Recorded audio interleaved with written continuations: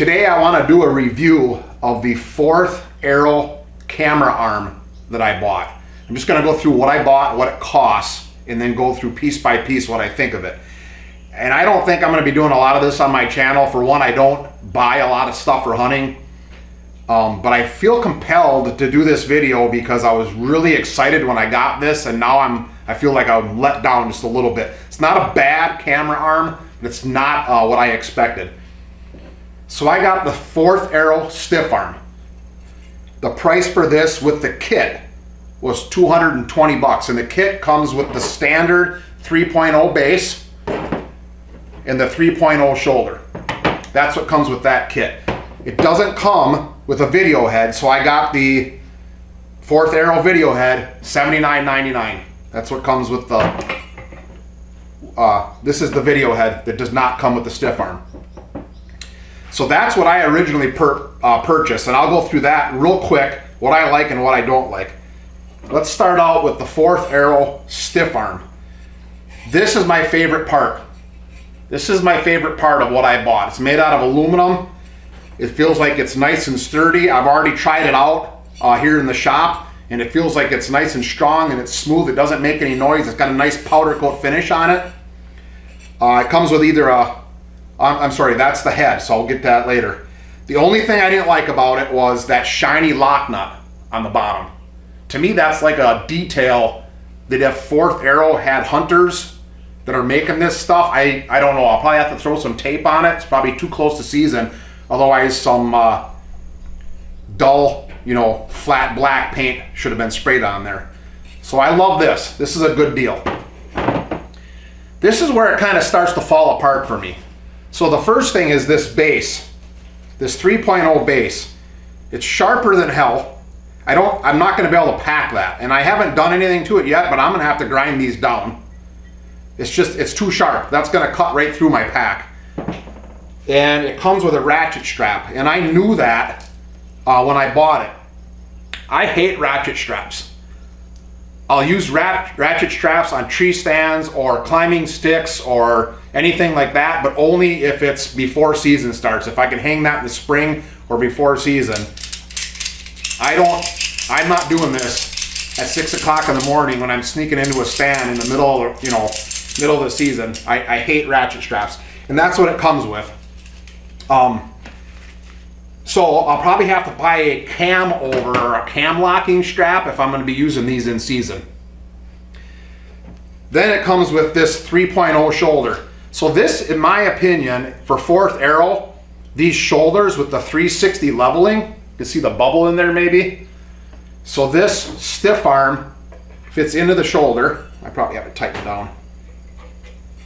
Fits in the shoulder, then you can tighten that down. It's a very nice setup. Don't get me wrong, it's a very nice setup.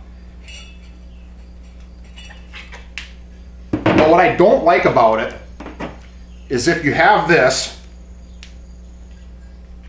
so you have your base, and then you have your shoulder, and I'm not going to put it together here just for this review. But to me, this is heavy and clumsy. And then you put this along, so now you have this in your pack. And then you add your head. To me, that's too much. This is too big and bulky, and there's no way I'm going to haul that a half or a 3/4 or a mile in with my pack that big and bulky and heavy. It says it's made out of aluminum. This feels like it's pretty heavy for aluminum. Could they made this out of high density plastic or something? Maybe. The quality's there. Don't get me wrong. The quality and the craftsmanship and the machining is really good, but to me it's too big and clumsy.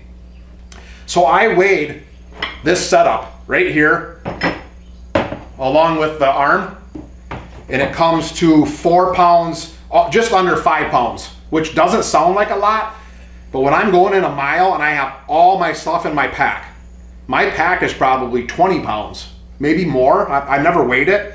I don't want to add another 5 pounds, especially this bulkiness. I definitely don't want to be doing this in the morning or anytime really. I hate ratchet straps.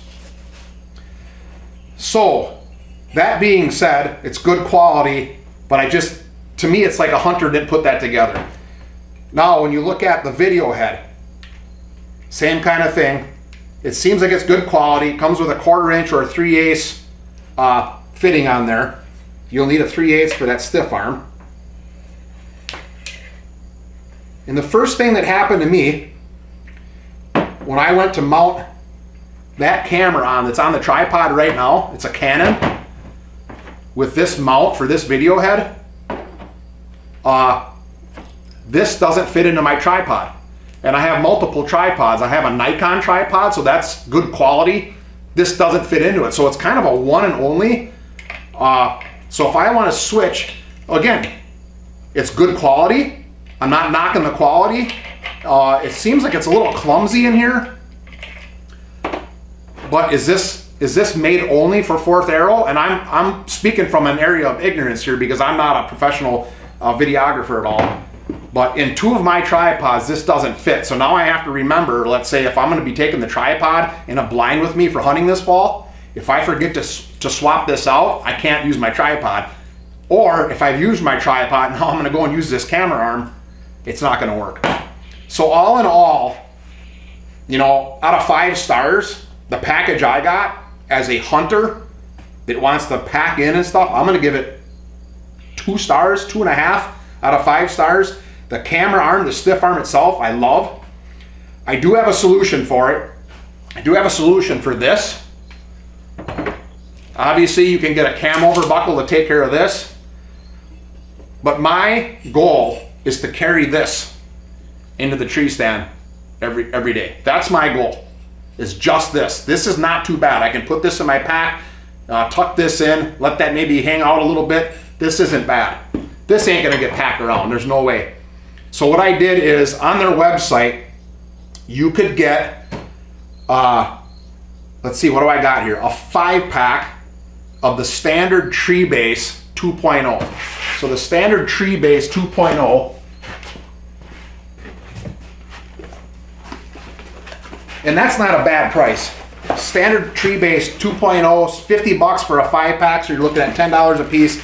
Again, it comes with a ratchet strap.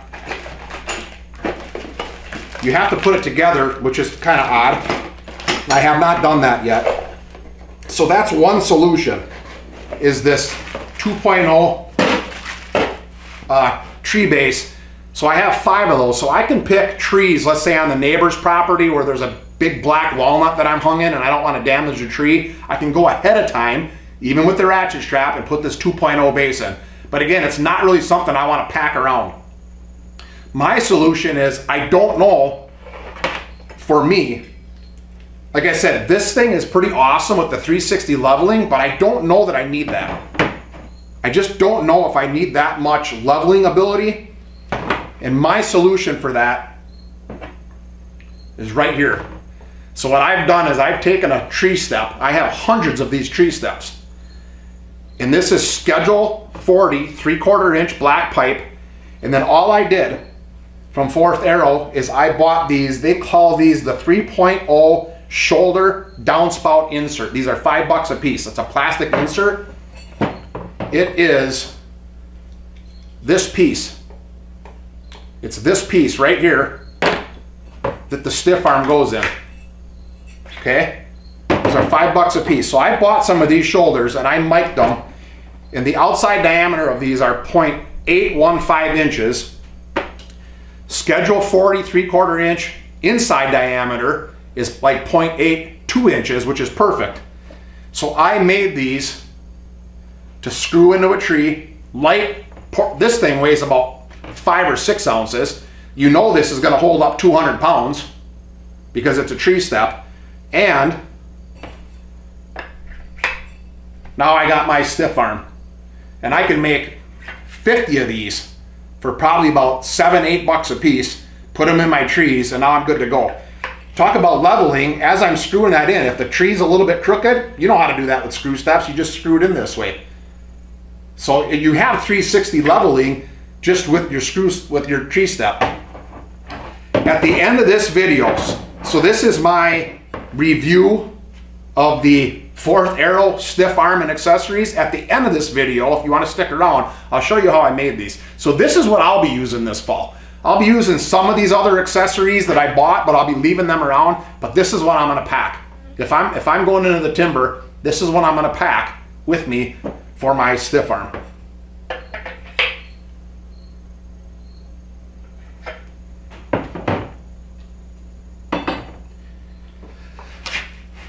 One last point before we get into the construction of my, if you want to call it base and shoulder, if that's the term you want to use. I don't have anything to compare it to. So when I say I'm giving this 2 stars out of 5, I have not sampled the muddy version and the other versions, so I'm going strictly off of one camera arm that I bought from 4th Aero, and this is the stiff arm, the 3.0 base, and the 3.0 shoulder is what they're calling it. If I had to do it all over again based on what I've seen here, well, actually, on what I've seen here, I would buy just the stiff arm. I would look into this video head a little bit better to see if I can get one with a standard base here that can swap between my tripods, and I'd stay away from all this stuff. Of course, you don't know that until you buy it. But hopefully you got something out of that, and that's my review of the 4th Aero camera arm stiff arm. So my fix for multiple permanent ways to leave, ways to mount this tree arm, this 4th Aero tree arm, out in the field, so I'm not having to lug around the ratchet strap and all the other apparatus and the leveling mechanism.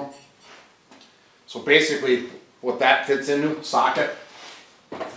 My solution, my cost-effective solution, is to buy this shoulder from 4th Aero, which is 0.815. That's the diameter here, and it just so happens Schedule 40 3/4 inch pipe. It's a snug fit. It's just a little bit bigger than 0.815. So I have some black Schedule 40 pipe, and I'm going to cut it about 2 1/4 inches long and make my own nipple. This is galvanized with threads. And I'm going to weld that piece that I cut just like that to the top of a tree step. Then I can crank this in to the tree. I can get it nice and tight, and I can do my own leveling pretty good, and it's going to be close enough. You know what I mean? How much is a tree step nowadays? Are these $5? I don't know. 3, 4, $5? I don't know. I got hundreds of them, so it's going to work for me.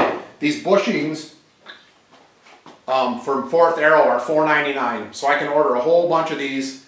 A piece of 3/4 inch pipe is $10 for 20 feet if you want it.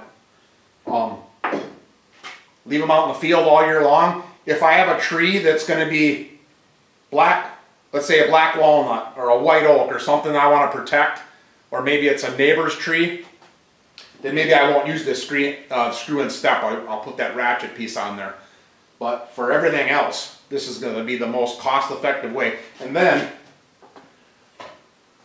all I have to do is carry this with me.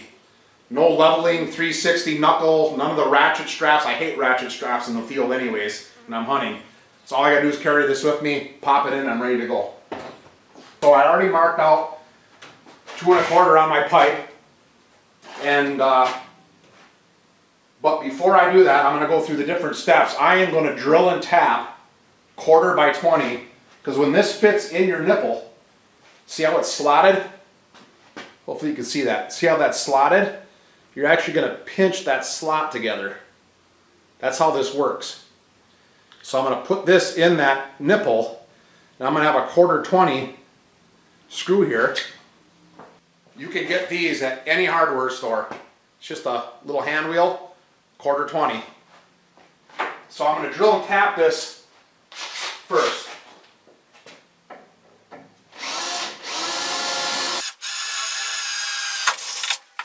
I'm using a 17th 64 bit, 1/4 20 tap.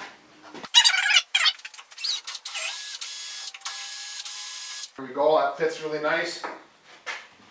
Now I'm going to cut it off, 2 1/4. The bushing is actually only 2 inches from the shoulder to the end, but I don't want this sticking out, so I'm going to make it a 1/4 inch longer.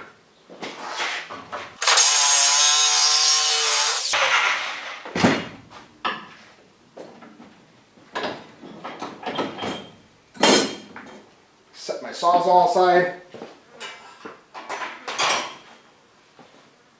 Now this pipe is welded, and I'm not going to be able to show it to you. But you're going to want to clean the ends up, obviously, but there's going to be a weld line on the inside. Test your bushing, but I would recommend filing off all your cuts and then just take a little bit of that weld off.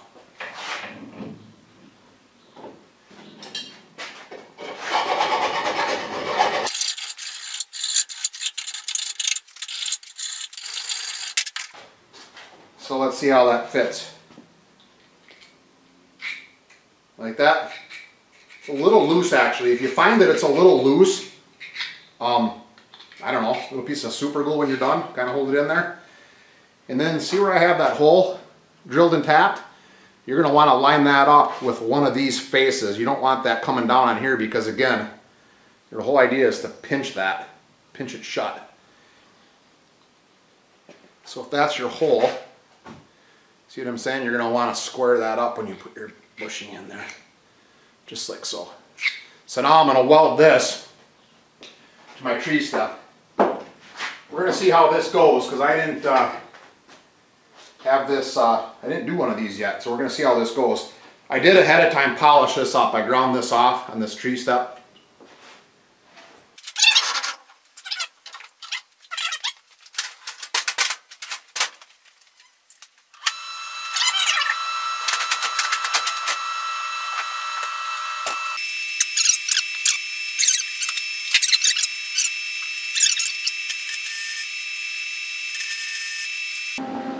If it's not perfect, doesn't matter. Because when you screw in your step, you just go a little bit, you know, once it's tight, just go a little further or a little bit less. So it doesn't matter if it's perfect. And even up and down with the tree, you can always, you guys know how to put screw in tree steps in. But if the tree's leaning out a little bit, then you'll just start your screw in tree step a little bit high. But here we go. We'll weld her in now.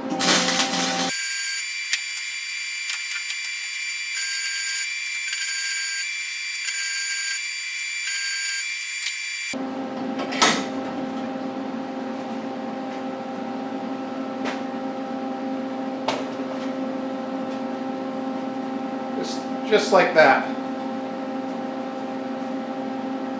How does that saying go? It ain't gonna go nowhere. I'll be right back. I'm gonna go throw some water on this, cool it down. We might have to run a tap through that again. I'll put that bushing in there and I'll kind of show you how it turned out. So it's cooled off. Here's the finished product. Nothing real fancy. There's my adjustment hole there. I shouldn't say my adjustment hole, it's my tightening hole. And let's see. Yeah. Put this in this direction. Like I said, I might have to glue that a little bit. That's going to clamp down on there. Let's see how it goes. Not going to go all the way in. I'm just going to simulate that that's, excuse me, that that's the tree. Got that in there where I need it. There's my arm, the bushing. If I don't want it to loosen up, clamp down a little bit on that bushing. Starts to get tight. Where do you want it? Right? There you go. But I like, there's no weight there. I'm not going to be hauling those big heavy things around. And I like it. It's bouncy right now. You can see how it's bouncy. I don't have it screwed in all the way. So, good deal. That's how I make the affordable and portable holder, bushing holder, I don't know what you want to call it, for the 4th arrow tree arm.